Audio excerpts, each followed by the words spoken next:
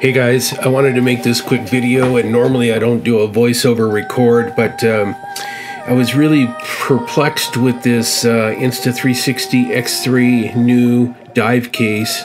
I purchased this a month or so ago when it first came out, and I'm getting ready to head over to our Sardinia, Italia.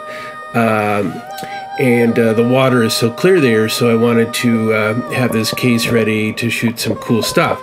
Anyway, so I updated the firmware via my Android app, and so I thought I was all good to go. But the problem was, when you watch all these other YouTube videos, they show like, oh, just put it in dive case mode and then hit the bottom button and you're good to go. But I kept getting this custom setting thing, and I couldn't turn on or off the video. So after searching a bunch of different videos, I finally found that what you really need to do is download the firmware to your desktop from the Insta360 website and copy that bin file to your memory card on your camera.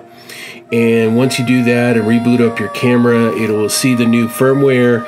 It'll ask you, blah, blah, blah, but it'll also ask you which dive case versus the 2022 or the 2023. So you toggle 2023 and it works perfectly.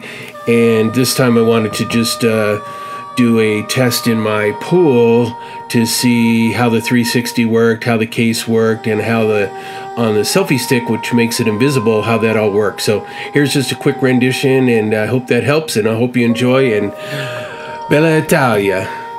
Prego.